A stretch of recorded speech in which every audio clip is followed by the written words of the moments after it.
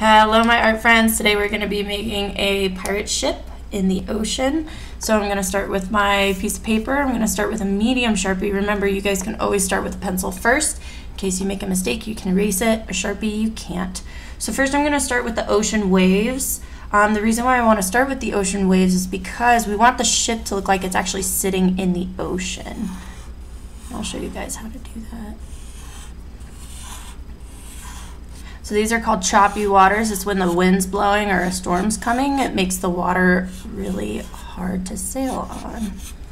All right, so now that I accomplished my water, I'm going to start with the body of my boat. So I'm going to start with this line back here. Now, the reason why I'm not going to draw it through the water is because it's sitting in the water. I know that we can see through water, but for this picture, we're just going to make sure we're overlapping it so the ocean looks like it's in front of the boat. Okay, then we're going to draw a line across. You're going to take a step up, so we're going to use a diagonal line going forward. This is going to be the front of our ship, so it's going to be pointed. So now I'm going to bring this line down diagonally. I'm going to add a little piece of wood right there. Alright guys, now I'm just going to add some details to my boat. You guys can add any details that you want. Sometimes boats, especially these old boats, had cannons on them, or they had something fancy decorating the front of the ship.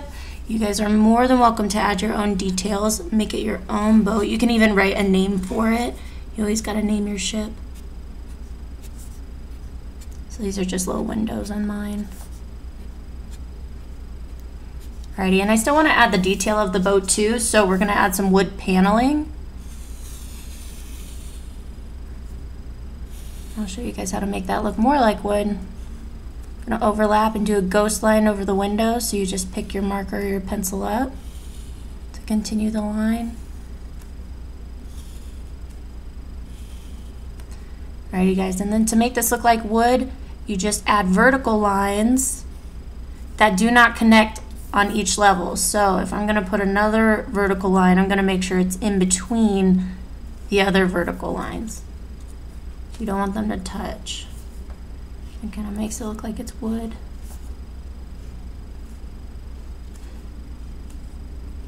Alrighty guys, now that I have the body of my ship, I'm going to add the sails. So I'm going to start with a curved line, or a straight line going across. These are going to be my front sails. So I'm going to start with the straight line up at the top. I'm going to curve these two side lines because it's like the wind's blowing, so it's catching the wind. And I'm going to curve that bottom line. I'm going to add one more underneath, so I'm going to curve this line. Curve these ones the same direction to look like the wind's blowing and it's catching them.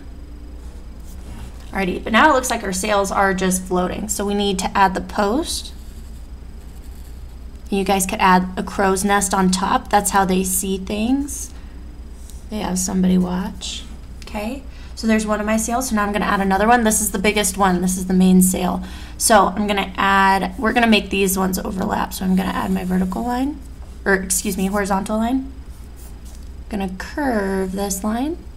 So you see how it's overlapping? So this one's going to look like it's in front of the big main sail, but we're going to make this one bigger. You can add that curved line down there too. Alrighty, then we'll add a bottom one. Curve the lines on the side. Awesome, awesome. All right, now we don't want floating sails, so we have to add the post. It's gonna curve a little bit. If yours goes off the paper, it's really not a big deal. Alrighty, and then you can always add one more in the back. I'll do it just because, but you guys don't have to. If you like it having the two sails, then you don't have to add a third one. If there's three, then that must mean it's a pretty big ship. So I'm going to add another horizontal line, curve it. And this one's not going to be as big as the main sail, so it's a little smaller. Curve it. Alrighty, tiny post.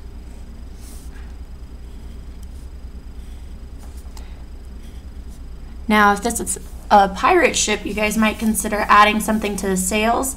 With pirate ships, it's normally like a skull and a crossbones. If you guys want to do a skull, here's my skull. You can make yours different. We're going to give them mean eyes because it's a pirate ship. Color those in. Little crossbones, so I do 2 diagonal lines. I do the letter 3, makes a bone, so 2 diagonal lines, a backwards 3,